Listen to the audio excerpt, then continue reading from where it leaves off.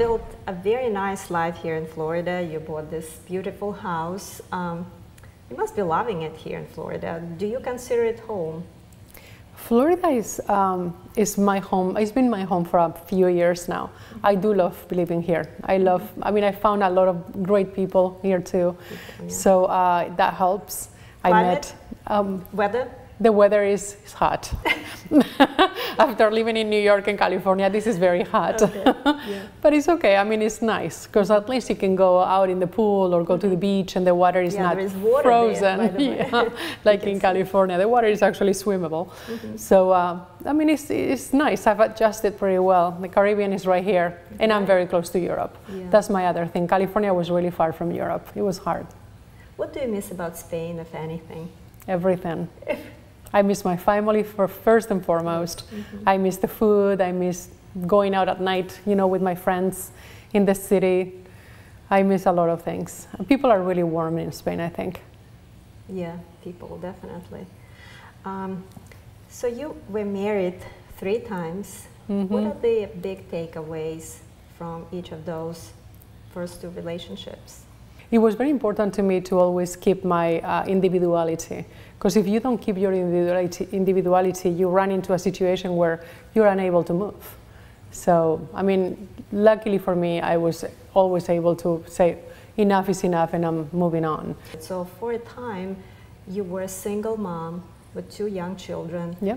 How did you carry on? What helped you? What was the source of your emotional support? Where did you get your strength? My family, my parents and my sisters. But you're alone in a foreign country. Yeah. At the end of the day, if you're sad, you just call FaceTime. them? Yeah, okay. WhatsApp. Yeah. I had friends too, obviously. You know, Jonathan Banks' wife, very good friend of mine. She helped me very much.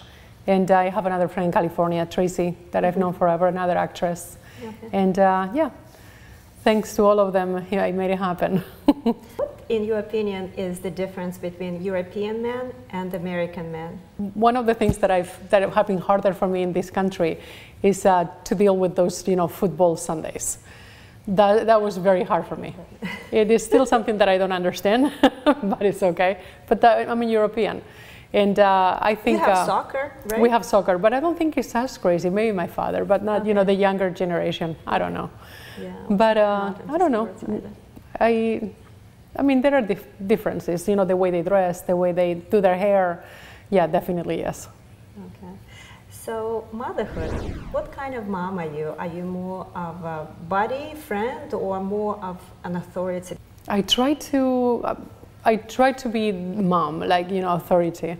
I don't think I should be a friend to my kids, but I definitely want them to know that I'm here for whatever they need. They tell me what they choose to tell me. They have Spanish, half American. How important is it for you that they know their Spanish roots and preserve the Spanish identity? 100%. Do they speak English? They speak English and Spanish. Yeah. Of course, Spanish. Yeah, that's what I meant. They speak both, and they actually are double citizens as well. They have the Spanish passport as well as the American. So it's important to me, very much so. Okay. Yeah. And now let's circle back to the Matsuo part. You're married now to a former professional golfer. Yes. Who was actually featured on a reality TV show about golf, The Big Break, Hiroshi Matsuo. So how did you 2 meet? Hiroshi, maybe you will chip in and offer your version of the events. Well, we were lucky a couple of years ago. We got introduced by some friends, and it made a phone call to her, and luckily she picked up, and everything has been great ever since. Yeah, I have a lot of girlfriends here who are single, and they just don't know where to look, I guess, right? It's not easy.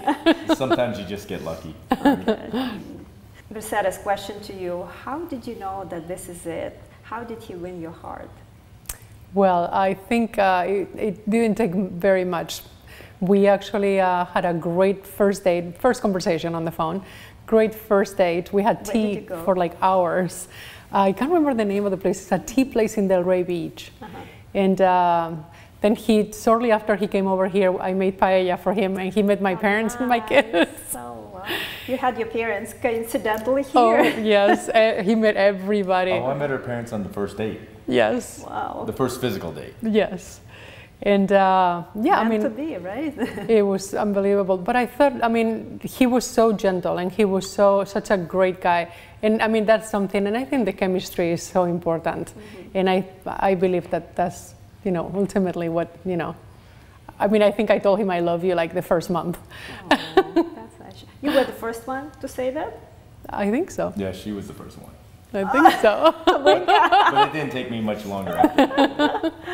What do you guys like doing? You said you like to cook together, right? What do you usually make? Some We make Spanish? so much We make stuff. so much stuff. I know. Coronavirus, you know, especially with the it's coronavirus definitely time. changed our routine in regards to what we really enjoy for fun. We're foodies by heart. There's no doubt about that. So when coronavirus kind of kept us at home, and it, you know, we felt obviously not as safe going out.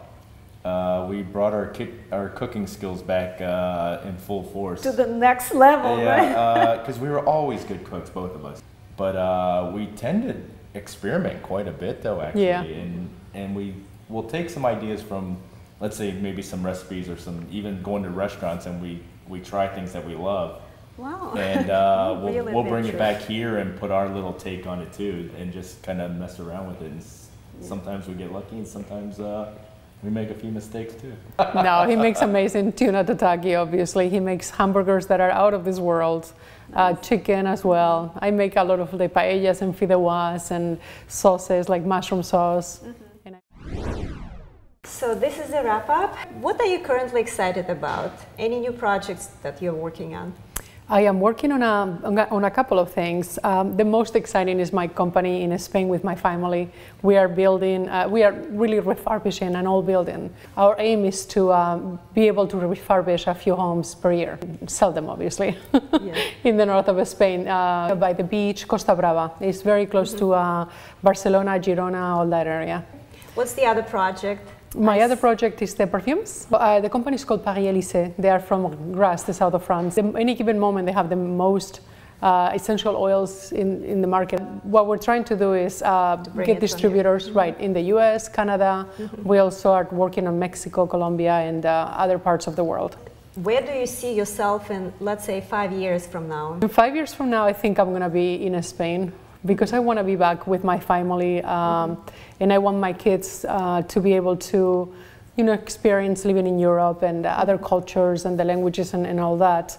But I mean, I think I will still be doing what I'm doing today. Hopefully, you know, it will go really, really well. The refurbishing definitely, the family business is going to be, you know, ongoing. So, yeah. And now, modified version. Jane's version of Proust questionnaire. Ready? Okay. Let's roll. Oh boy. If you could change one thing about yourself, what would it be? I would like to be a little bit shorter so I can actually wear high heels and not feel like I'm 6'5". I wish I could be a little bit tall. I'll give you a few inches. What talent would you like to have? I would like to fly. Like airplanes, helicopters? Yeah, or? I would love to. You know, I was taking classes. I know you were. But now with coronavirus, yeah, I love it. Relaxing. Yeah. Which living person do you admire? I think I admire a few people. Okay, for instance, one. Elon Musk, I think is amazing. What's the last book that you read or reading now? I went back to reading The Art of War. I read that up, you know, like every so often I read it again. So I think it may be the last one. Who is your favorite writer or poet? Say Cervantes. Cervantes. I love Don Quixote. No, Don Quixote is fabulous. I know. I love Pablo Neruda. What is your most treasured possession? My kids. Are they a possession? What is your guilty pleasure?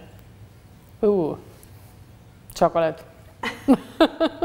What is your greatest fear?